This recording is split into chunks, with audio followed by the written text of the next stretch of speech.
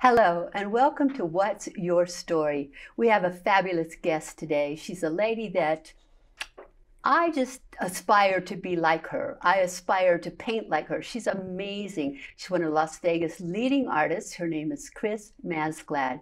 Chris, thank you for being here today. Thank you so much for the invite. I really appreciate it. Well, and those kind words. It's like, oh my gosh, really? Thank you. Well, I think you know that's true. I've admired your work forever. You're such a great artist. And not only do you do wonderful, real life sort of things, you do people and portraits and animals, but you do the most amazing abstracts. I just wish I could just do a portion of the abstract that you do. You're wonderful. Very kind. Yeah. The one I like of your abstracts, it's one of my very favorites. It's a large orange piece that has butterflies. It has eyes, a person's eyes, and then it has butterflies, but they're actually coming off of the painting. Tell us about that one. This is one of my favorite ones, and I just did it. I did the first one. I've done 4 now, but did the first one just about a year ago. And it was, I love eyes. I so appreciate other artists who can do eyes that just draw you in. And it's one thing to do a face, but the eyes are what is really telling the story. And so the notion was, we're just going to focus on that, but bring the abstract that I love all the way into it. So what you've got is basically some boxes, some rectangles that allow these eyes to see out, and you don't know quite what you're looking at. And then you take this swath of butterflies and surround it. And I think it tells a story, but it's the story that you want to hear yourself. Yes. So I've had people who have said to me, "Oh my goodness, those are." She's looking out and she's kind of trapped, and they're flying free, and she's watching them do that. I've had others who say that is all about hope, and you're watching your wishes just go and come true. Yes, yes. Well, they're absolutely wonderful. How did you get started in art? Art for me came at a very most recent age, I guess. It didn't start until after I retired. I've always appreciated beauty. And so I think you learn when you're very young that there are certain things. It's the sunsets, it's the sunrises, it's that mist that you see on the water, it's the skies where you've got the planes scratching, scratching the surface, and you start to appreciate things, and you go, oh my gosh, that really made me feel something when I looked at that scene. And I've bought art my entire life, and always appreciated the original artists that you see at art fairs and craft shows and wherever else. And then when I retired, it dawned on me, guess what? If I want to have continuous new art in my home, I think I'm going to have to be the one to create it myself, because the money's not always going to be there. So that was the launch of my artist career, is the retirement from my my career that... It's interesting how many people, once they do retire from a career like you, I mean, you were a big-time executive with a major company, but it's amazing to me how many people who retire from positions like that then do go into the arts. It's almost like they haven't been able to do it all these years, and so now they have the opportunity and they discover these fabulous talents like you did. I mean, you are amazing. Well, thank you so much. I really do appreciate that. Now, what's your favorite genre? I would say that abstract is by far my love. And it's because it can be anything your imagination wants it to be. And that, to me, is really quite inspiring. Tell us about a couple of your other abstracts we have here. Well, there's one that I called Living Large, and it happens because I ended up taking a piece that I had had previously and didn't love too much anymore, and said, okay, I'm going to do my own this time. But it was one that you say, okay, what are we going to include in it? I hadn't tried acrylic pour yet. Well, so this was my experiment with acrylic pour. It was also an experiment to use different materials. So a lot of metallics, a lot of different sorts of things to create a whole different impression. And then you get to frame it in this beautiful frame that you had before. And it's like, oh my gosh, it's magic. Yeah, that's wonderful. It's wonderful. Now, what gives you the most satisfaction relative to your artwork? I think the number one is how I feel about it. And would I be proud to hang it in my own home? But I have to say that probably the biggest surprise to me was when someone bought one of my pieces who I didn't know. Yes. And so you go, okay, this is someone who also wants to hang it in their home because they appreciate art for art's sake. Exactly, exactly. I own one of your pieces. Yes, you do. Yes, you do. And I was so proud and thrilled when you said you wanted it. Well, I have to tell you, I don't hang other people's art in my home. My home has my art in it, except for Jan Schaefer. I have one of her abstracts in my home, and the Dick Dick that you did. The Dick Dick. Yeah, let's show them our Dick Dick. Okay, that sounds good. So the Dick Dick was one that I really had so much fun with. And again, this goes back to the eyes for a second. I saw an image on the internet, and it was of a Dick Dick, which for those who may not know what a Dick Dick is, yes, it is from Africa. It's from South Africa, little tiny antelope. Little tiny antelope, but with the most gorgeous eyes. Big long lashes. And so I saw this photo and I said, I have to paint that. And I think you exaggerated it just a little, didn't you? His eyelashes? No. No?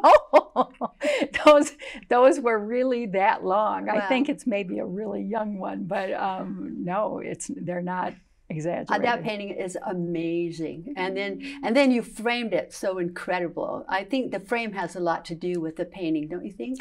I always, if you're in a juried show or something, you want to keep the frame as, not simple. Yeah, very, very simple. But if you're hanging it in your own home for your own enjoyment, the framing is actually critical in my mind.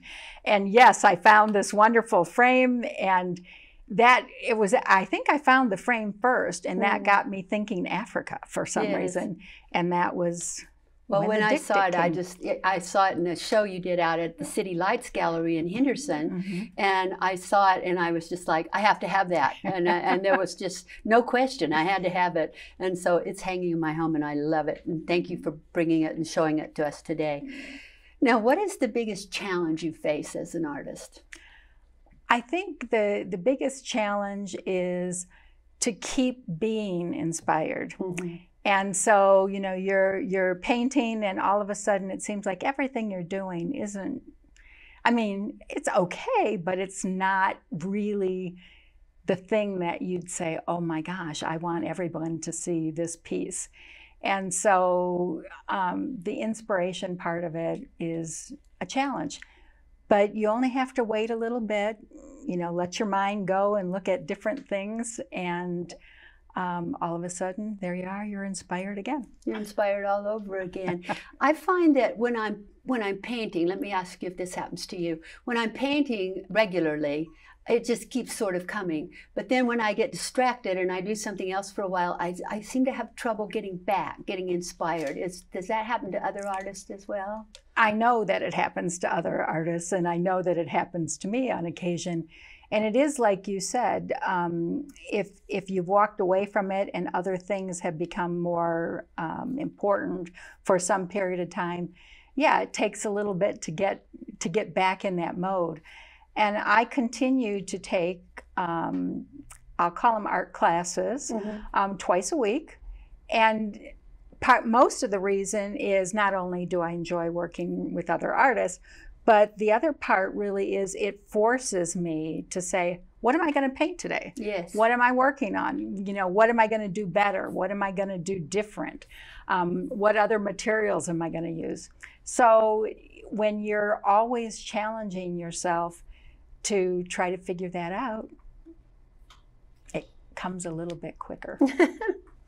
Well, I think one of the advantages of taking art classes is that you do have to plan what you're going to paint, because you can't just go sit in a class and not do anything. And that's one of the advantages. What might be some of the other advantages of belonging to a group like the City Lights Art Gallery in Henderson, being a part of that, or being in those classes? What might be some of the other advantages to doing that? I think there's a lot of advantages to being able to literally create with other artists. And it's amazing how often, you know, you walk in and you go, well, today I'm actually going to draw.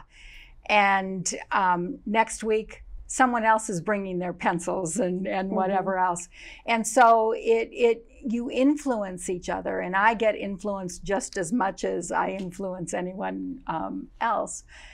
But that's certainly one part of it. The second is when you're looking at something and you go, okay, I know it needs something right here. You can't always see it in the moment, but if you turn it around and say, hey, folks, what are you seeing? What's this missing? What can I add? What approach might you take next? Or I've almost got this little section exactly right, but there's something missing, and someone will go, oh, well, an eye is a little crooked, or, no, you need greater contrast in color, or maybe you've got too much texture, and that's drawing your eye away from whatever the focal point of your painting is.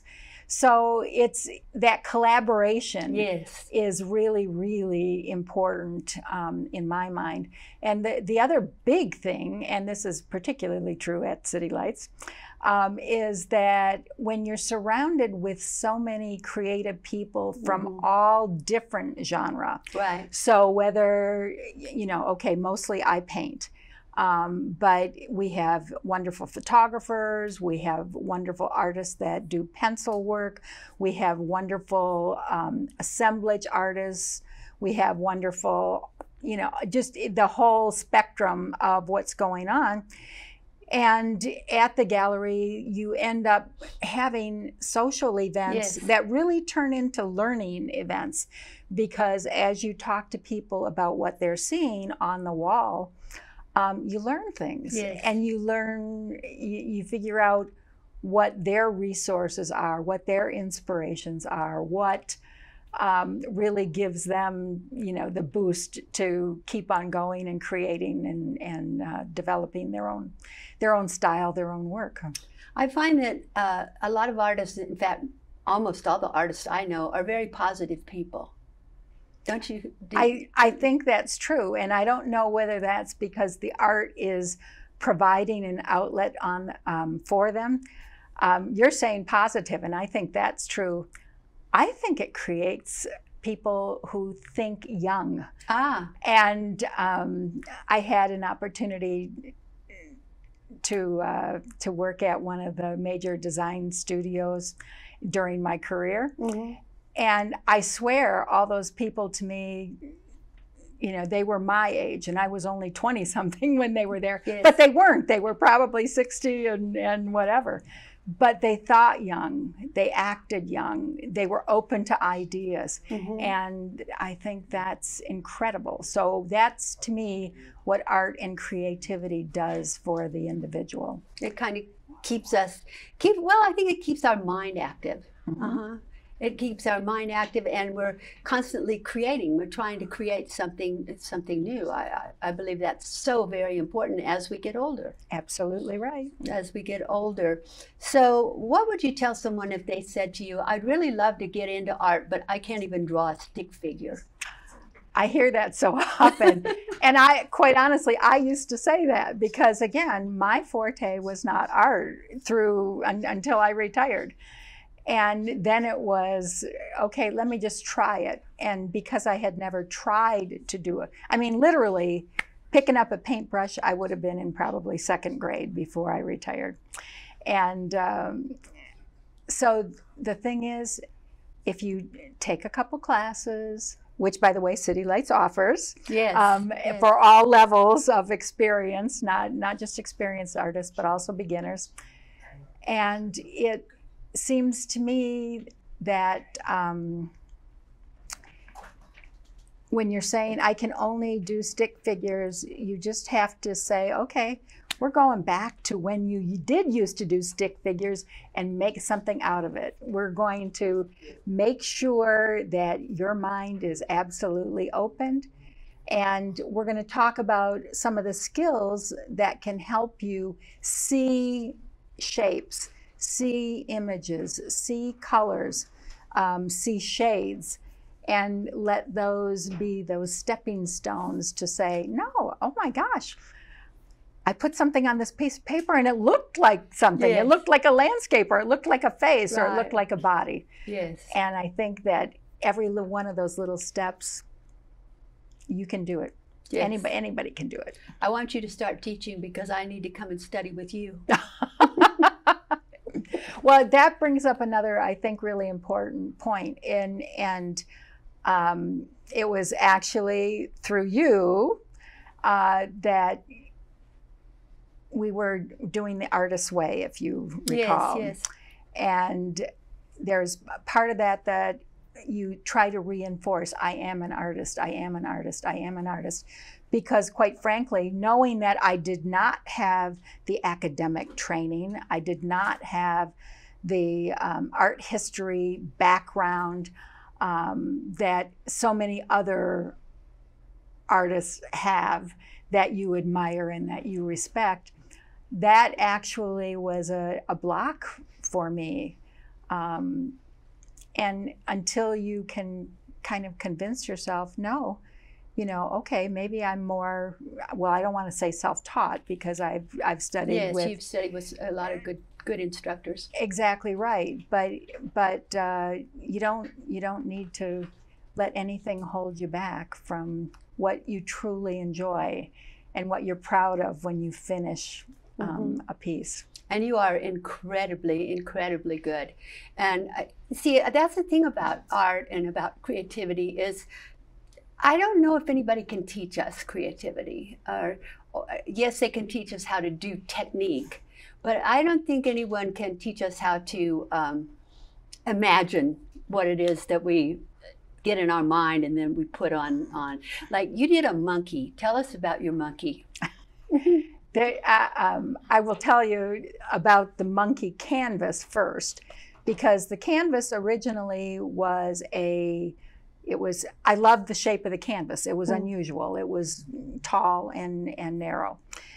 And I did something in a class that I was in, and it came across as very Asian. It was just strokes, and it was simple, and I thought it was beautiful. And I hung it in the gallery for a little while. You walk by and you go, okay, not sure exactly how that's going to play. But I walked by it and I said, you know what? It's beautiful, but it's not enough. So what's missing? And I decided to put a monkey in it. So painted this monkey, very, very cute face, wonderful, just, he's going, who, me? And it's one of those where you go, all right, that's nice, that's cool too. And then that's not enough. So we've got a monkey. And doesn't everybody have one of those drawers full of keys that you don't even know what they unlock anymore? Yes.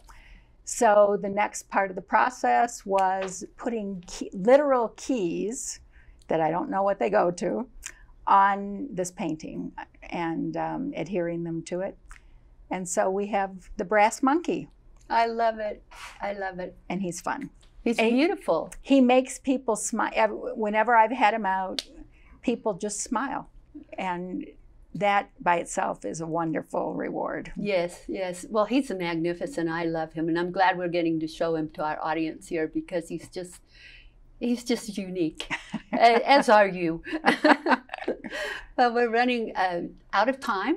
I really want to thank you for being here today. You've given us an insight into your creativity and into City Lights Gallery.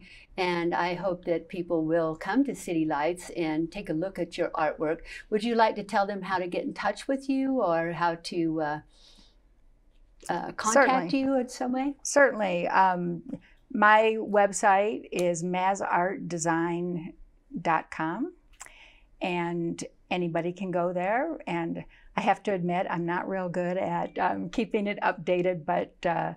Well, that's because you paint so much. I know. You paint so often. I mean, some of us, we do a painting and then we get it up, we get it up and then we do another one. But you just keep painting. I need more walls is what I really need. Or they can contact me through City Lights Art Gallery, where usually I do have work that is on the walls there. And phone number 702-466-5953. Repeat that again just in case. 702-466-5953. I love doing commissions and have done several for portraits of people. And actually just got another one not this past week. Great. And so I'm looking forward to that. But it's fun. It's a challenge every day. Every day. And you just have to enjoy every moment of it. Well, thank you for being here. It's wonderful to have you with us. And thank you for joining us. And if you would like to see any of Chris's work, go out to City Lights. It's at 4 Army Street in Henderson, Nevada. Is it 4 or 3? 3 Army Street. 3 East Army Street. Oh, well, let me get that right. If you would like to see any of Chris's work, go out to Henderson, Nevada, 3 East Army Street, and go in and look at all the beautiful art. There's everything there. There's photography and sculpture and jewelry and art. Just go there and take a look and enjoy. And join us again on What's Your Story, because we always love to have you with us.